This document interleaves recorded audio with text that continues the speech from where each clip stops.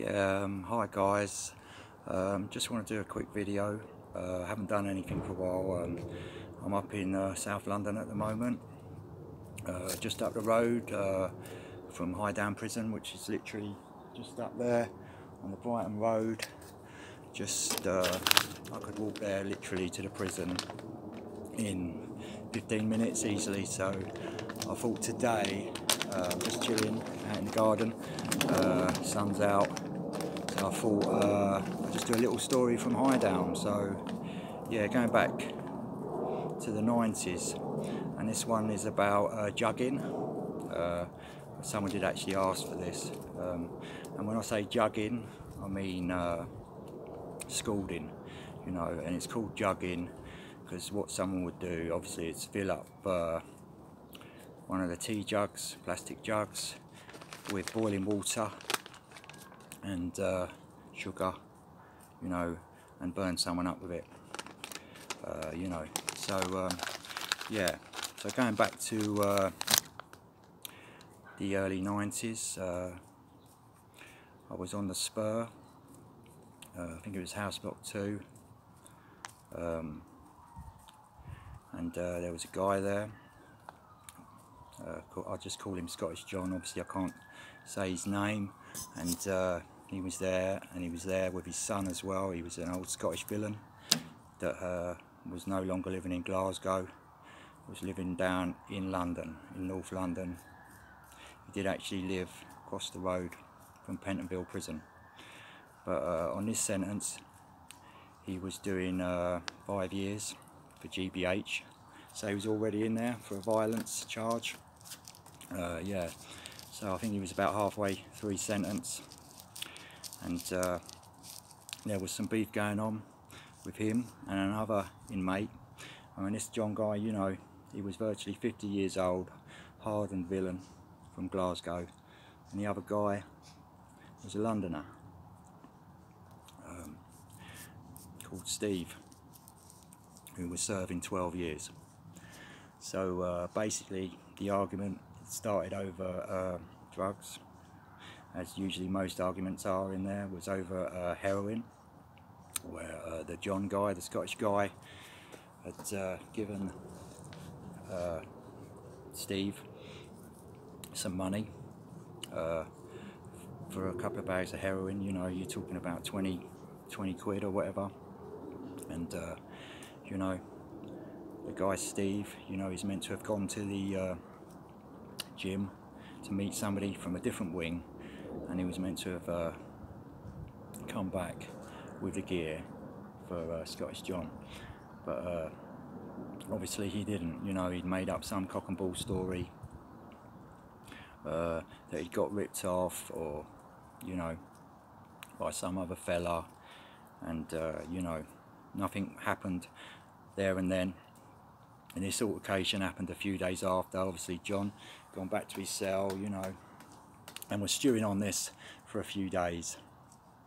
So what happened was, a few days later, John's come out of his cell, you know, with his water jug, plastic jug, the tea jugs, which are made out of about 2mm plastic, quite sturdy, you know, these things, and they've got a handle on them that you hold there like that.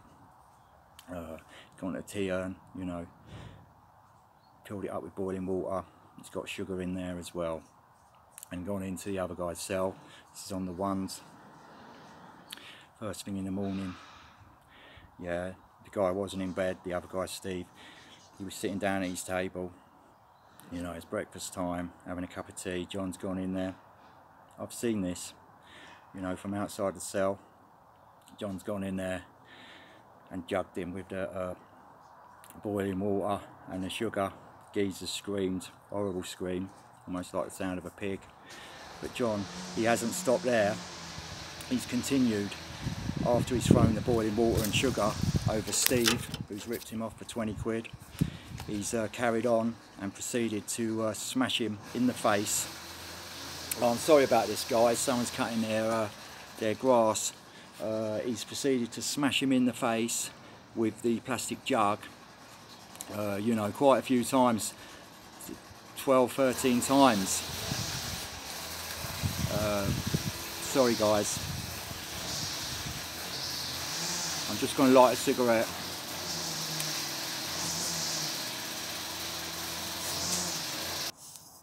Yeah, sorry about that guys. One of the neighbours has obviously decided to do a bit of strimming because the weather's changed a bit. It's been raining for a couple of days. So where was I? Yeah, John is in the cell. You know, he's jugged this guy with the sugar and the water, thrown it over him. Yeah. Sorry guys, where was I? Yeah, really sorry about that. It's just some people, the neighbours, are having some gardening done. Yeah, so basically, where was I? Yeah, the Scottish guy is in the cell. He's jugged this guy with the boiling water and the sugar, chucked it all over his face. The guy's screaming, and then it's like a blitz attack with the jug. He's smashing him in the face, it's hitting him over the head. There's blood coming out of his face. Obviously it's opened him right up, and you know, like I said before, he's smashing him until the jug broke on this guy's face. He must have hit him over 10 times, you know. So basically the bell's gone off, the screws have got wind of it. John's gone out of the cell, gone upstairs, cleaned himself up, changed his clothes or whatever, and hidden away. But screws are everywhere, bells are off, you know, they're running everywhere. They've all come on the spur, and basically we've all got locked up in our cells. They were locking people up in anybody's cells, you know, whatever cell you was standing outside, you was locked up in there, you know. So they locked everyone up basically, and they did take John away, and he was shipped out to Belmarsh. I think he was on the ACAT bit, the Wendy House, the HSU on Belmarsh, and there was outside court. But I do know, because I see him a couple of years later, while as he was finishing off his 5, and he showed me all the pictures that they used in the court case.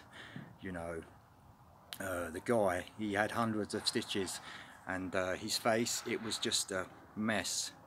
There was literally not much left of it, you know. There was all scars everywhere, hundreds of stitches all over his face.